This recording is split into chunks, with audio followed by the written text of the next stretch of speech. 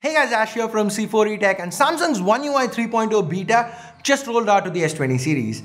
So I pulled the trigger and got my S20 Ultra updated. One UI 3.0 is built on Android 11 and hence it brings with it some substantial changes. Now these are features most Samsung users will be running into in the weeks and months to come. So in this video, let's take a close look at what these new features are, and believe me, some of them are really cool. So first, let's start with the home screen. When you wanted to add a widget with older One UI versions, you had to dig into the widget menu and search for it. Now it is much easier. The revamped contextual menu has a widget option. So long press the app icon and add the widget you want. Sweet, right? Well, on the topic of widgets, the lock screen widgets have more options now. Basically, digital well-being, that's the one new option.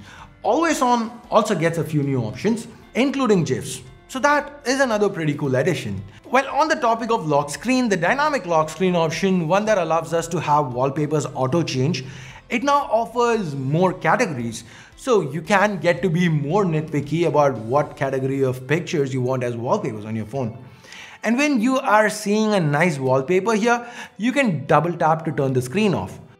Now, this is something other brands have been doing for a long time, so it's not a new feature or anything. At least, I mean, to Samsung it is a new feature, but other brands, they've been using it for a long time. And hey, we also have third-party apps that get this functionality onto any phone, but a brand's first-party integration, it being integrated directly into the user interface, that's always a nice sight to see. So settings, advanced features, motions and gestures, done. With the lock screen, there is another change. The time and date placement, that's changed. They've moved it to a more center location. They've made the time larger, the date and day smaller. You can change it back if you want to. This is just the default option that's been changed. And this change is also present with the quick settings panel. Now, there are a couple of changes here that I'm not a fan of. So it's not all smooth sailing. The first one is search phone settings and the three dots. They've gone up again. Now this affects the ease of single-handed usage, which Samsung says is a huge focus of One UI, so it kind of defeats the purpose, right? Second, we only get 12 toggles per page instead of 16, and the reason being devices and media now take up an entire row instead of being subtext. Well, the one-hand focus might have slipped a tad here. Samsung has kept that in mind with the volume controls. With earlier versions of One UI, when we pressed the volume key, the volume displayed high up and required the use of both hands or some finger gymnastics to actually hit it and control. Now the volume display, it's moved to the right side, right next to the volume keys themselves. So this is a much more elegant placement, a much more elegant solution. We can also put the phone on silent from here. The volume submenu is also easier to use single-handed. By the way, note that live captions is also present right on the screen. Other Android 11 features like the media player's revamped look on the notification bar and the conversation tabs, they're also present and accounted for. And of course, chat bubble is also available. It is a huge Android 11 feature after all. But now let's, talking about bubbles, actually circle back to the quick toggles themselves. See what I did? A little bit of wordplay.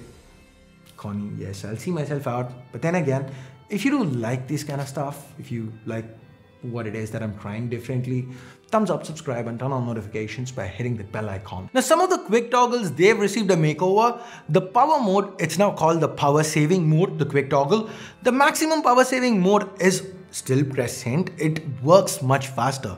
See how fast it gets into it? Now yes, these are two different phones, but they both do sport the Exynos 990 chip. So the difference here, just from a hardware perspective, should not be this much. Again, as you can see, getting out of the mode so much faster. By the way, if you're worried that Samsung has done away with the high performance mode, no, it's just a quick toggle by itself and it is called enhanced processing. So if you're someone who swaps between these modes quite often, this should be way more convenient for you. Now the notification shade, instead of darkening the background when you pull it down, it kind of sort of adds a Gaussian blur to the back. I personally like the Gaussian blur look. And I'm sure those of you who've been following me for a while, you know that, seeing all my thumbnails and all that. This look is kept uniform by Samsung. The same thing happens when you open up a folder or even get into the recents menu. This recents menu, it now feels a little bit more 3D-esque, if I can say that. The center pane is larger than the other panes, and the panes from the side, they appear to flow in and flow out. So it's got a kind of carousel look going for it. The animations are also much smoother. Next, let's move on to the settings menu. The email ID and the profile icon are larger. I absolutely do not like this. It forces me to have to track and blur out my email ID. Again, a lot more work, so I don't like it, but from a user perspective, it's nice. The classification, the grouping, that's also changed. So things are a little better sorted and they look fresh. The icon themselves for each submenu, they resemble the icons from the home screen. So this adds a sense of coherence, uniformity to the entire interface. Now, some of the submenus have also gotten changes. Under notifications, we have a change in how things are displayed. We have a detailed option and then a brief option. This has a brief pop-up setting, which lets us tinker around with the edge lighting options. There are new ones here as well, like this is something new, it looks cool. Now the first party apps, they've also gotten makeovers. Now do note that some of these require app updates after the phone gets updated to One UI 3.0. The Samsung browser, it is now at version 13.0. It's called Samsung Internet, of course, not Samsung browser. Any which ways, it packs a few new cool features too. We can lock and rearrange tabs. There's a small thumbnail to the side. You can choose from different ways the tabs are displayed. One of my favorite features here with Samsung Internet 13.0, it does not let apps or does not let websites hijack the back key. Now, if you are, say, looking for a certain torrent or something, there are a lot of times these pop-up ads that come up and they kind of hijack the back key. Samsung Internet is not supposed to let that happen. Now, I don't use this browser a lot, but hey, it's a nice feature to see any brand incorporate, right? With contacts, we can edit multiple link contacts at once, delete duplicate contacts easily. This I really loved. I don't know why it's taken Samsung so long. The trash bin storage, it's been extended from 15 to 30 days. And the big one, the call screen can now be customized. So first, we get to change the layout. I like the larger name and display image. Next, the call background itself. We can change that. We can even set a video for it. And we can set our own audio with it. Set that sound as the ringtone. And as you can see, you can trim the video right from here. If you like Harris's video here, let him know, hit thumbs up. Now the Messages app also gets a trash option, a recycle bin. With digital well-being, we have added trends to the weekly report. We can see how our usage patterns have changed. There's a phone usage while driving stat too. Now digital well-being is all about cutting down screen time, how long we spend with the phone, and having to turn the phone on, the display on, and navigate to digital well-being to check our screen time. It's quite counterproductive, right? And that's what we get to avoid with the digital well-being widget that we saw earlier. Now with camera, there's supposed to be improved autofocus and exposure functionality. The stabilization while taking high zoom pictures is also supposed to have been improved. I didn't really get to test this out because I couldn't do an A/B testing because I didn't have two S20 Ultras, but theoretically, it's supposed to improve. The exposure and focus lock, it gets a small lock icon to the top, and the exposure adjustment now moves along with the lock for easier single-handed usage. The photo editor, it gets the ability to revert edited pictures to the original version even after you save, which at times can be a lifesaver. Now there is one Android 11 feature that I was really looking forward to, but sadly Samsung's not included.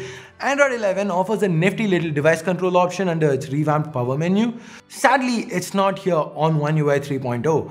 Barring these, the animations are more fluid overall, and Samsung also claims there should be a performance boost with on UI 3.0. And oh yeah, Bixby gets a new... Who cares what Bixby gets? I mean, does anybody even use Bixby? So that's pretty much it for all the new One UI 3.0 features. What do you guys think of the features listed here? Do you feel Samsung's done a great job with One UI 3.0? Or do you feel maybe Samsung missed a trick somewhere? And by the way, did I miss out on any of your favorite features? If yes, don't really bitch about it in the comments. Just let me know. Nice little comment saying, hey Ash, you missed this out. And I'll probably try to do a part 2. There's a lot of features I missed out. I really don't think I missed out on a lot. But hey, you guys let me know. And I guess that's pretty much it. So let me know what you thought about this video with a thumbs up or a thumbs down. And if you have any constructive criticism, any feedback, jokes apart, if constructive criticism is always welcome, please feel free to tell me whatever you think about the video, any kind of feedback you might have had. And also subscribe if you haven't yet, turn on notifications by hitting that bell icon. And thanks a lot for watching. Till next time, my name's Ash. You've been watching C4E Tech, and I'm signing off for now. You guys have a great day. Bye-bye.